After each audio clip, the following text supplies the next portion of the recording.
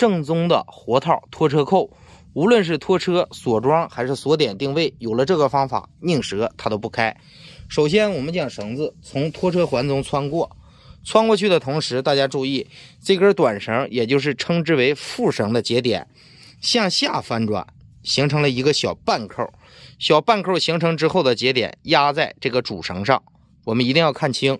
主绳。此时我们从半扣中提拎出来之后啊，将这个副绳又折双了，折双的副绳这样调整一下长度，直接我们收紧。收紧完成的节点啊，结实它又牢靠。无论是拖车锁装、锁点定位，用到它的时候，只要你受力，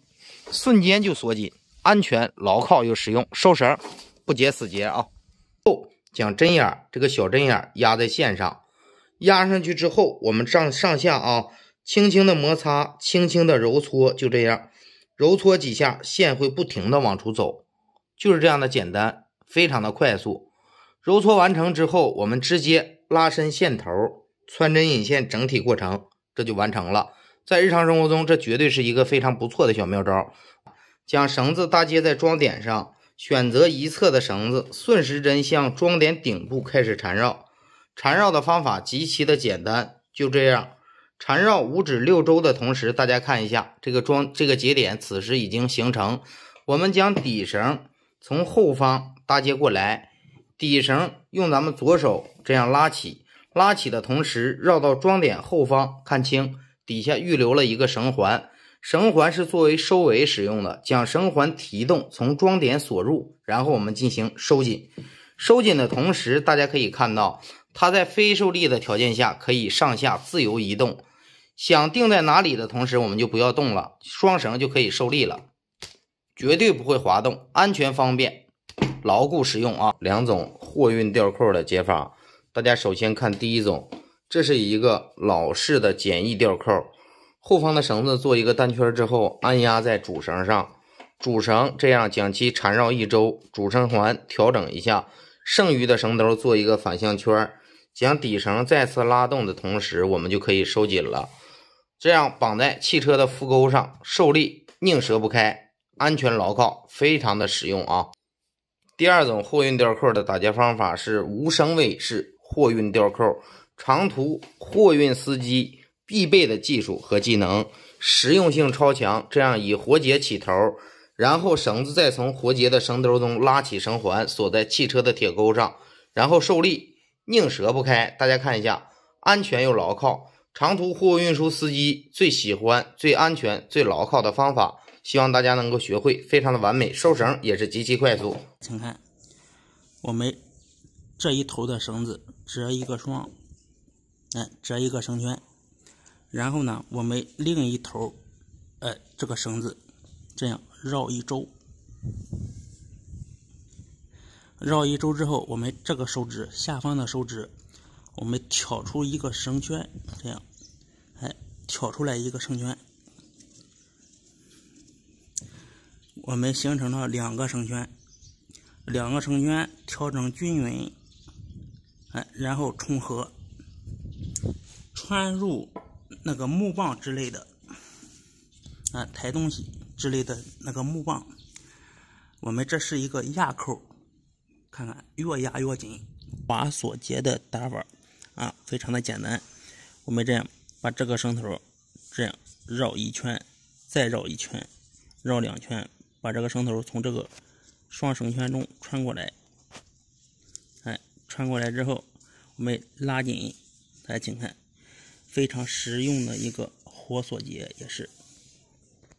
大家看一下，我们用这个活锁结系上之后，给大家分享一个益智好玩的一个游戏，这不是什么古代的逃脱术，大家看，我们2个绳子牢牢的交叉在一起，然后我们只需要把这一个绳子从这个绳子里给它掏出一个绳环，然后手从这个绳环里这样掏出来，这样一拽就开了，非常的好玩。猪蹄扣我们在日常生活中常常用得到。我们这样缠1圈之后，大家看非常的简单，然后把这个绳头从这里穿过去，我们这样收紧，这就是一个双套结，也叫猪蹄扣，多用于临时捆绑物体。我们再来看这个三套结，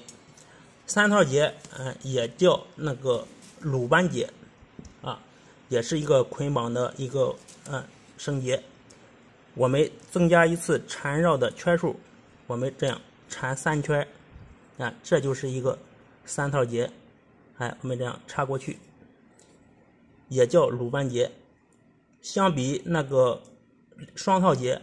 抓力更强。拖车救援、施工作业、锁桩锁点，咱们高空逃生、应急撑人最实用的约式撑人结，号称为绳结之王。它的解法也是非常简单的，而且也是特别实用的，节点超级牢固，安全可靠，也是特别方便的装饰性的一个绳结。首先呢，我们做一个金钱结，我们这样压在这个上面，把这一个掏出一个绳耳，大家看，把下方的一个绳子从这个绳耳中这样穿过去，穿过去呢，大家看，这就是一个金钱结。金钱结做好之后，我们这个绳头这样绕半周，从这个金钱结的中心穿过来，这边也是绕半周，从这个中心穿过来。穿过来呢，我们这样整理拉紧，拉紧整理好，大家看一下整理好的效果非常的美观的一个双线纽扣结。塑料包装袋最完整的对接技巧，在日常生活中也是绝对方便、特别实用的。首先，包装袋的一端我们拿起来，反转半周的同时拉伸，拉伸完毕之后我们收紧一端，需要对接的另一端从包装袋的出口，我们这样穿出。穿出的同时，再次将穿出的包装袋另一端反到这个单结下口中，这样按照原路图给返回。